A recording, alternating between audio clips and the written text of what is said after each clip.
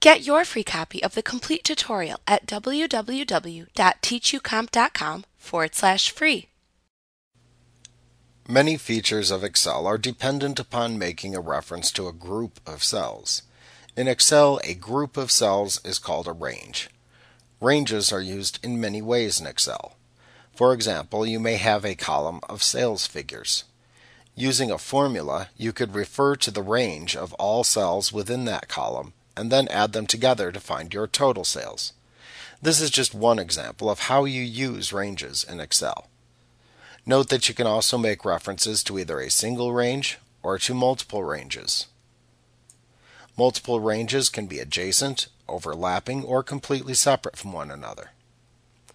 To make a range reference, which is a critical aspect of writing formulas, you individually identify each range by its upper left cell address and lower right cell address, separated by a colon symbol. For example, to refer to the range of cells from cell A2 through A5, you would write A2 colon A5. To refer to multiple cell ranges simultaneously, you simply separate the references with a comma. For example, if you wanted to make a reference to the cell range A2 through A5 and the cell range B1 through F1, you would write A1 colon A5, comma, B1 colon F1. That would allow you to refer to both cell ranges simultaneously. This can be very helpful when writing formulas. And while you need to know how to write a range reference when creating formulas, you will also need to be able to select ranges of cells with your mouse or keyboard for other purposes, such as formatting cells and performing range data entry. When a single cell range is selected in a worksheet, it will appear with a border around all of the selected cells. The selected cells will appear highlighted.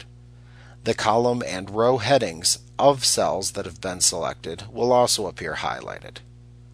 The active cell within the cell range will appear as a normal white cell, but will be encased within the cell range border. As always, when performing data entry, the entry will be made within the active cell. A range will stay selected until you click into another cell or move your active cell with the keyboard arrows. Doing that will deselect the cell range. You can also give a name to a cell range that you refer to frequently. This can make the function of the range appear more clearly when used in formulas, as you can substitute the name of the range in place of the cell range reference in formulas. You can select a range using either your keyboard, your mouse, or a combination of both. To select a range with your keyboard, simply select any cell that you want to set as one of the 4 corner cells within the range. Then hold down the Shift key on your keyboard, and then press your keyboard arrow keys to extend the range in whichever direction you prefer until it is the size that you want. Finally, release the Shift key on your keyboard. To select a range with your mouse, simply click and drag from one corner of the cell range to the opposite corner of the cell range. You can also quickly select a range by using a combination of both your mouse and keyboard. To do this, click the cell that you want to set as the upper left corner of your cell range. Then press and hold down the Shift key on your keyboard, and then click the cell that you want to set as the lower right cell within your cell range. You can also select multiple non-adjacent ranges in much the same way that you select individual ranges. However, you must do this by using the Ctrl key on your keyboard in conjunction with your mouse. This is very useful for simultaneously manipulating data in 2 different areas.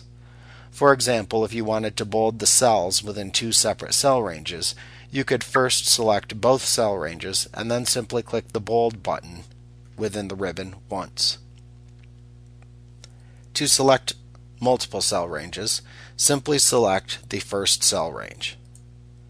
Next, hold down the Ctrl key on your keyboard, and then use your mouse to click and drag to create the additional cell ranges.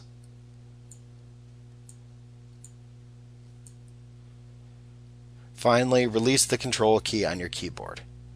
Make sure that you don't move the active cell by clicking your mouse without holding down the Control key or by using the arrow keys on your keyboard, or you will deselect all of the ranges that you have made within your worksheet. Like what you see? Pick up your free copy of the complete tutorial at www.teachucomp.com/free.